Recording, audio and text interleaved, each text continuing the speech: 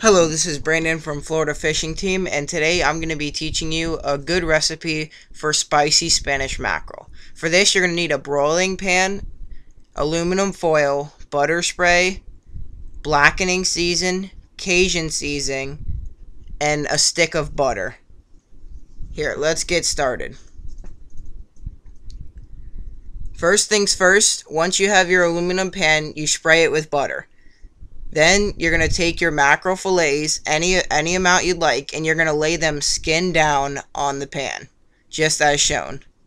Next, you're going to take your melted butter and pour it over each fish. It does not matter the amount of butter, it's just calories and other things, so it's your choice. Next, we're going to take our blackening seasoning. Any blackening season will work. And it's as spicy as you'd like. I like it really spicy, so I shake a lot on it. Just as shown. Alright, now I'm going to put this one down, and I'm going to grab the Cajun seasoning. Creole or Cajun will work. Put that right on top of the blackening. Together, these two will combine and just make it really spicy.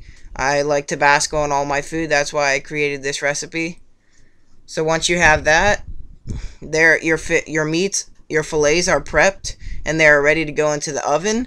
We are going to broil these. We are broiling them on high, so preheat your oven for high, and we're going to broil them for 6 minutes.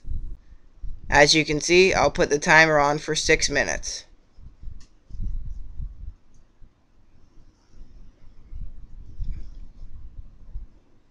Alright, these are the fish mid cooking, nice and broiling right there. Alright, the fish is now done cooking. I am pulling them out of the oven. It's still boiling. It smells great in the house, and you can just see the butter and the seasoning just boiling on the pan.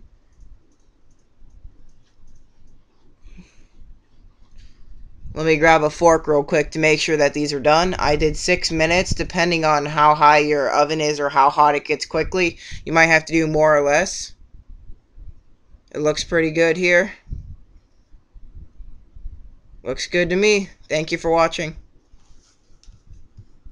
Here's the meal I prepared with the fish. I put it with some noodles and some green beans. It's also great with some rice. Please subscribe. Thank you.